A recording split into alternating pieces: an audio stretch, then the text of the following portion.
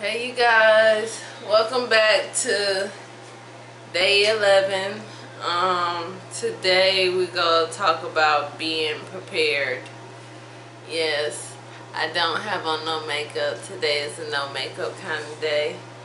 Kind of tired. I'm not even gonna front. Woke up early this morning and been on the go ever since. So yeah, I'm kind of tired, but being prepared. How are you getting prepared for the stuff that you're asking God for? Before we jump into that, let's say the Bible verse for today. I do a Bible verse every day because I am trying to learn the Bible myself. I don't feel like the Bible is the only way to know God. It takes experience. Just like life. Like, people can study all day, you know, be real good when it comes to paper and books. But then when they get out here in real life, they fail. So you gotta have a balance. You gotta have a balance of real life, like basically hands-on training, as well as the learning the book. So I'm trying to learn the book. I got my hands-on training. I'm trying to learn the book. Because people always want references when you know, talking. They want to make you feel like, you know, you got to know the Bible to know God. So if that's what it takes for people to take what I'm saying serious, is to learn the Bible, that's what I will do. So we can learn together, one verse at a time. But today's verse is from Luke 9:24. For whosoever wants to save their life will lose it, but whoever loses their life for me will save it.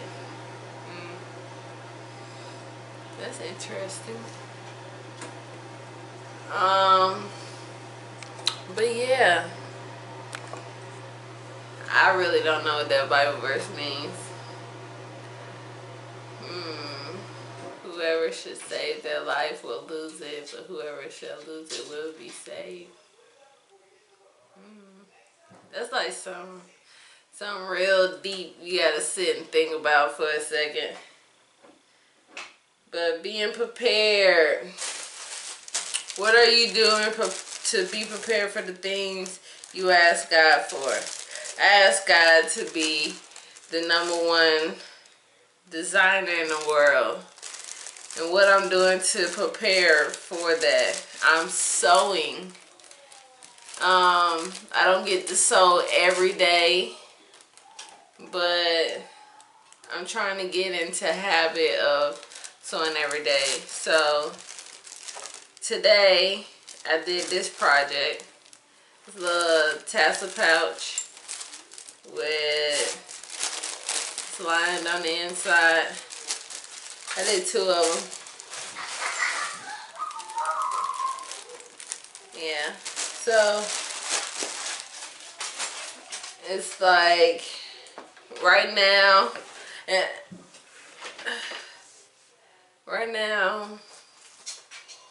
it's kind of hard to get motivated. I don't know what's going on with me, but it's like in my head I just want to do so much, but what have I done to actually get towards the things that's going on in my head? To me, it feels like nothing, like I've done nothing. I'm not prepared. No matter how much I want to just be this great designer. Deep down inside, I know I'm not prepared to be on the level that I think I am in my head, I feel like, I guess. But I can be on that level, but I don't think I've been preparing myself like I should be. Maybe it's just the stuff going on around me that's distracting me. I'm very easily distracted. I've been working on my focus, and I think this fast and working out will help me with discipline and focusing my mind so that I can just really fall in love all the way with my craft and really just put in the work.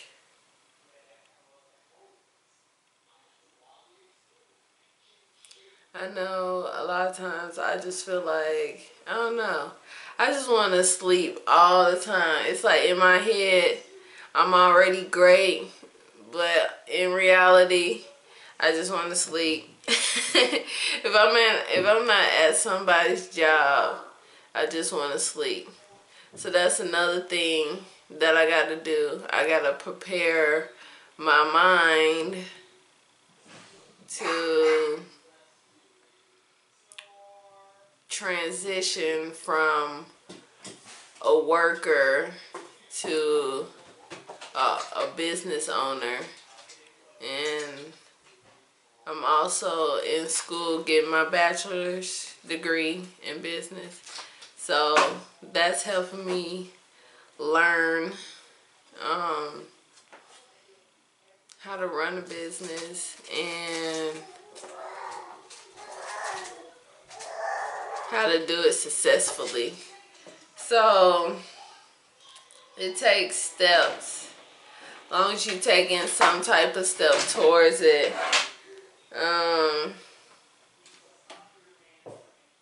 I think you should be proud of yourself.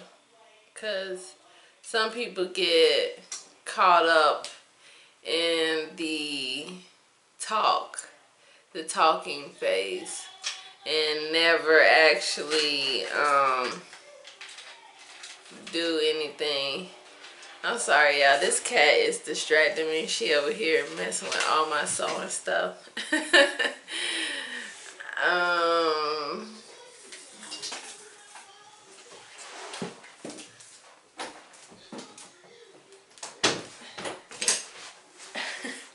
My bad. I had to kick her out because she was messing with my stuff. But the talking phase, I believe I was stuck in the talking phase for about, what, six years? Let's see. Yeah, I guess you could say 6 years. Maybe 5. But it was hard. It was like, because at first I was going to school for interior design, but 2 years in I realized that wasn't really what I was passionate about. I like designing. I like putting stuff together. But that aspect in designing just wasn't driving me, I guess. So I decided to do fashion.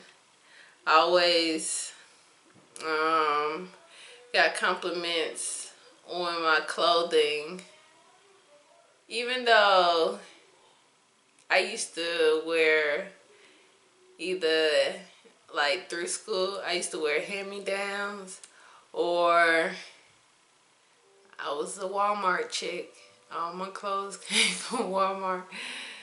I think the only name brand that I had was probably some tennis shoes, and That was like some Reeboks. My all white Reeboks. I used to love my Reeboks. But yeah, hand-me-downs at Walmart. But I guess however I was putting it together, people used to like it. So I guess God was preparing me for this route and I didn't even know it. I knew it was something with design and I just didn't know it was this. And yeah, I talked about it for about 5 or 6 years. I think when I realized I didn't want to do it anymore. I guess in like 2010, I realized I wanted to do fashion. The end of 2010. And what? Sorry, my daughter was calling me. I bought my first sewing machine with my income taxes in like 2011. Maybe 2012. I think it was 2012. And I moved to Ohio. And I took that sewing machine with me and never really used it. It was like, I used it every now and then. But it was like a hobby. Sewing was like a hobby. And then, I guess in like 2016, that's when I really started sewing like Mommy. Sewing every day. Yes, Malia. Sorry, y'all. What? The TV. The TV? What's wrong with the TV? I can't watch it. Oh. Ow. Get your cat. I be trying to come in here and get some little peace. Never. Never. But yeah, I talked for a long time. And it took somebody saying to me, like, it's time to stop talking about it and do it. And Mom, I was like, you're right. You gotta wait. Or you gonna fix it yourself? I can't do it. Or you gotta wait. People will be slow.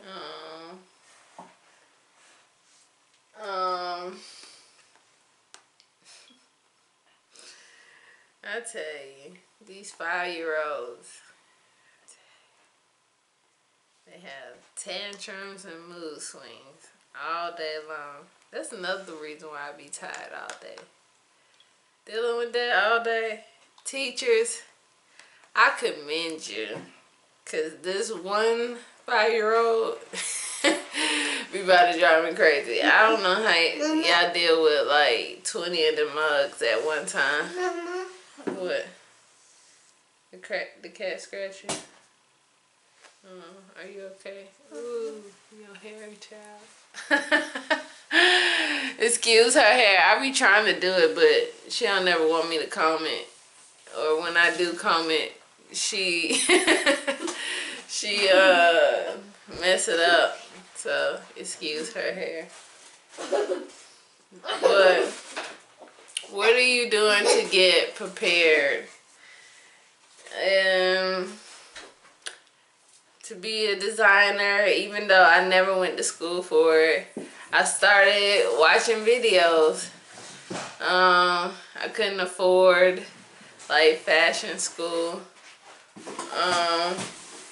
So I decided to get my degree.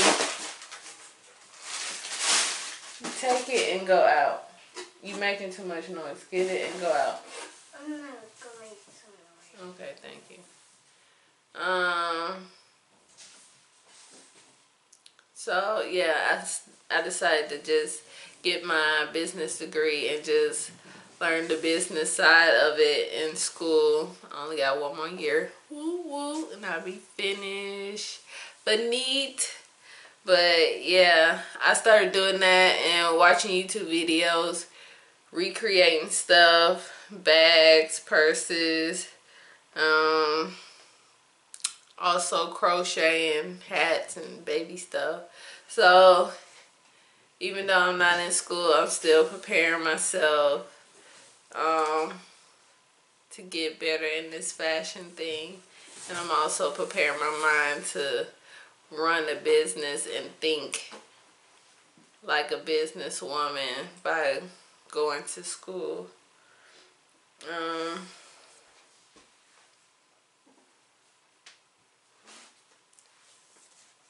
It can be hard to get prepared.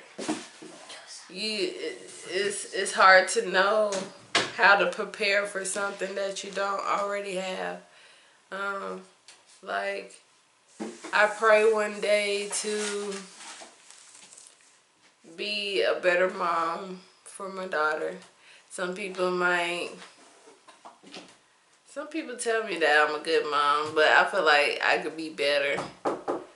Nobody's perfect, and everybody got wiggle room to grow. So I feel like I could be a better mom for her. So I pray to God to help me prepare and to do that. I also had some training growing up because, yeah, I was like the babysitter of the family. So my nickname in the family was like the baby whisperer. I thought I was going to never have kids, but I always had somebody else's kid, you know, watching them so they can go out and have date night or whatever. But little did I know that was preparing me to be a mom. Sometimes we can get stuck on the lessons that we don't actually learn what we supposed to be learning to be prepared for the next step. So we never make it to the next step. We get stuck on the level. It's like playing this awesome video game and then there's like 20 levels and you get stuck on level 10 and you just there on level 10 for months and months, and then it turned into years till you find some type of cheat code.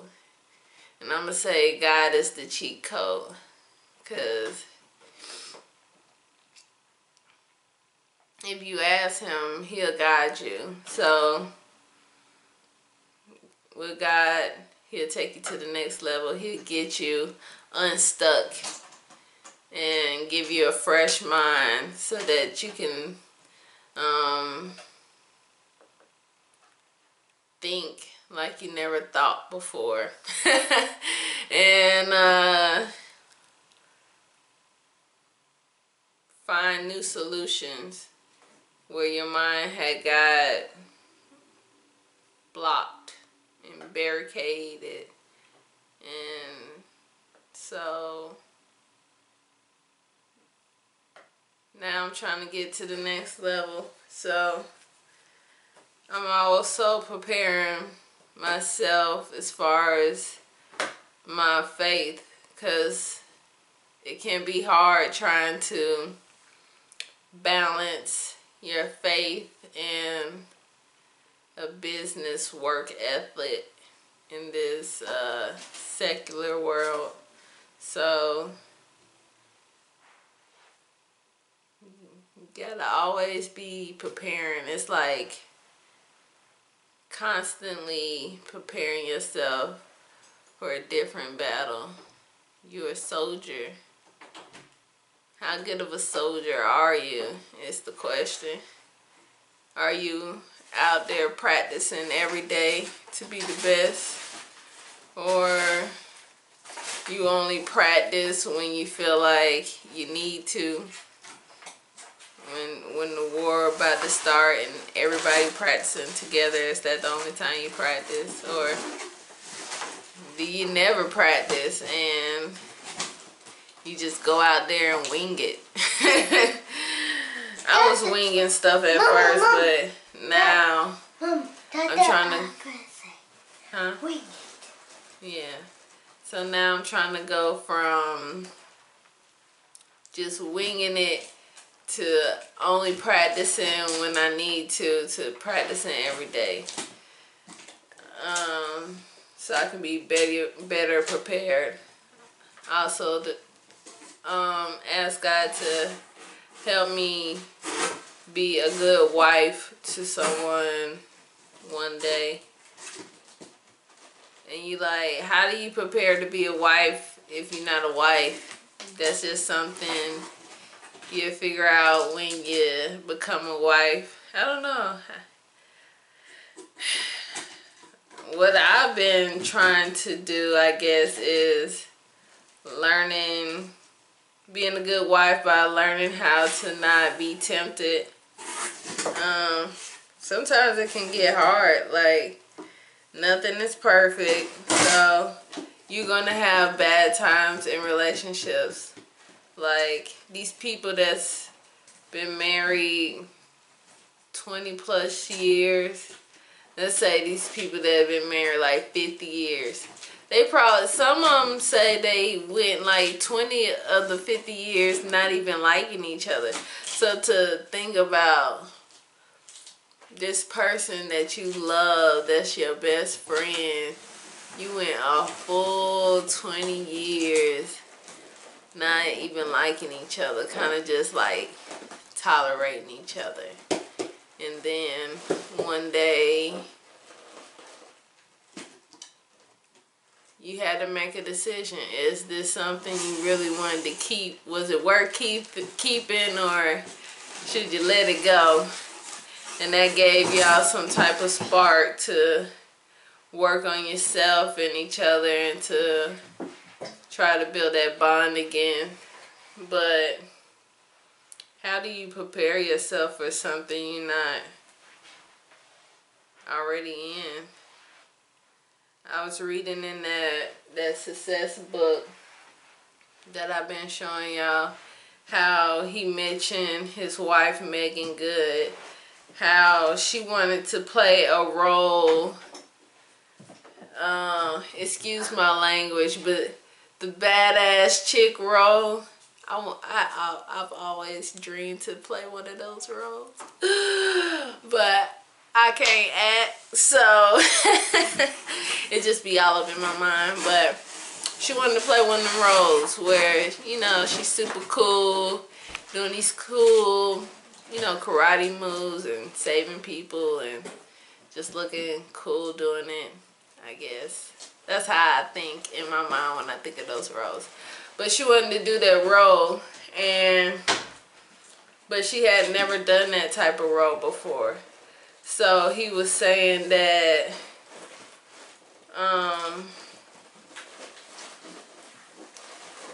nobody wanted to cast her as one of those roles because they couldn't see her as that role, because she was used to being like the pretty girl, the girlfriend, you know, those type of roles.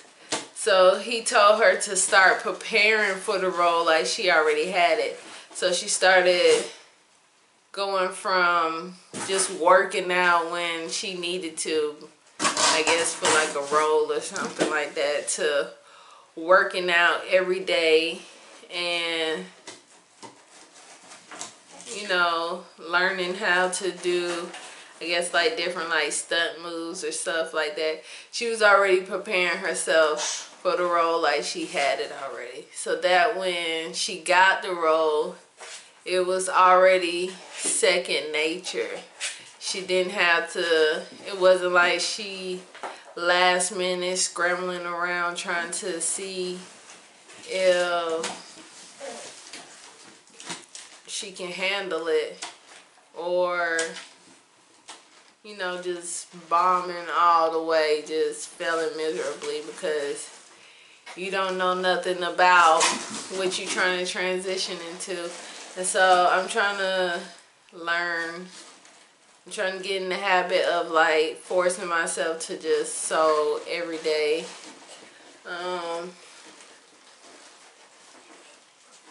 I'm also preparing my mind. I'm also preparing I don't know. I'm just trying to get there and trying to take the necessary steps. It can be hard trying to know the exact step to take. So, I go ahead and take the easy steps. And then for the other ones I'm not too sure about, I keep praying until I get some type of clarity.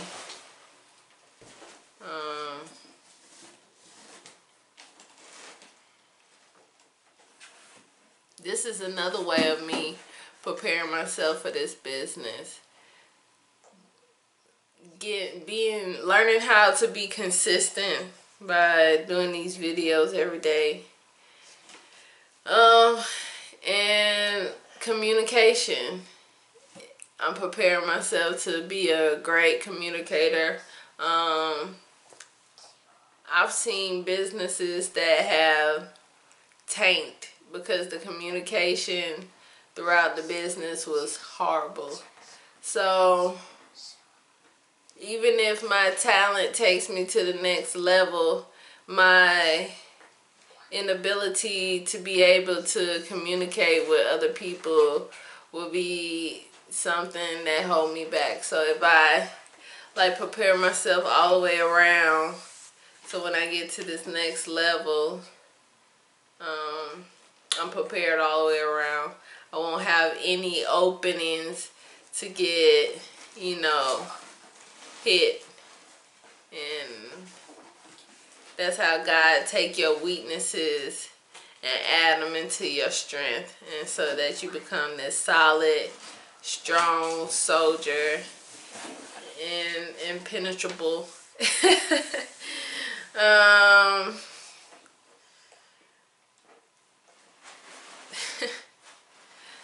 That's what somebody told me. They was like, since my car accident, I got these metal pins in my pelvis. I'm like Kanye. I could never walk through a metal detector without going off. I gotta give me like a card or something, so when I start traveling, they won't be like Superman tackling me because they think I got a weapon of mass destruction or something. But like, I'm sorry, I just got metal inside of me. I'm like the girl version of Wolverine. I know, I'm a little nerd. I like comic books and video games. Yeah, cartoons. I'm all about karate movies and Japanese anime. But yeah,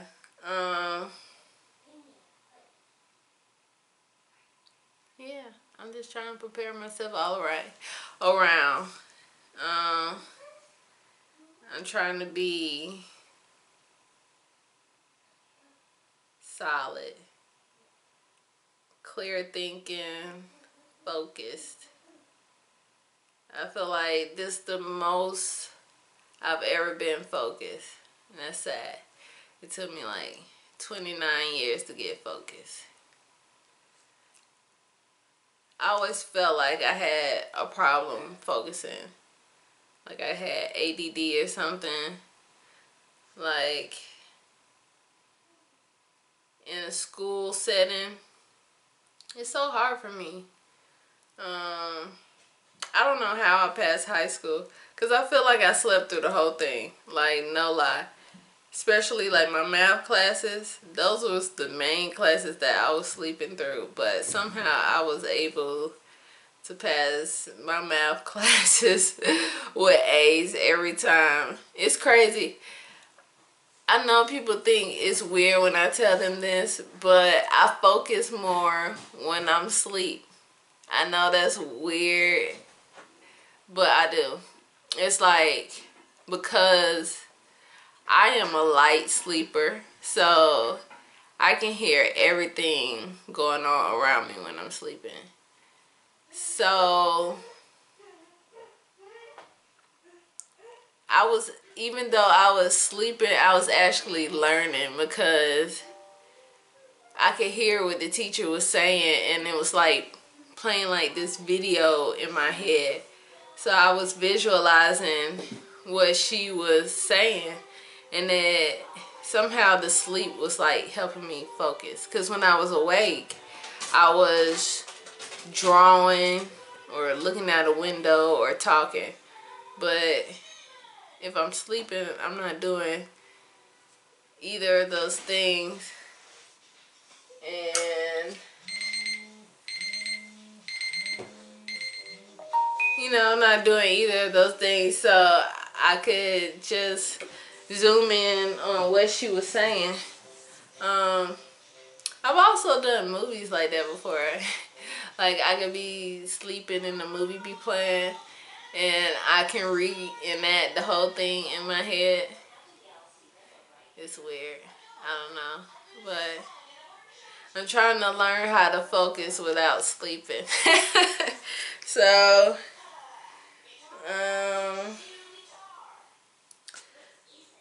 just trying to prepare myself. I also want to get these, like, they got these vitamins that's supposed to help you focus. I've been thinking about getting those to see if they work. Who knows? But my time is up. If you have a dream, what are you doing to prepare for yours? Leave a comment under the video. Let's talk about it. I love talking to you guys. Let's pick each other's brains and explore the world. It's great.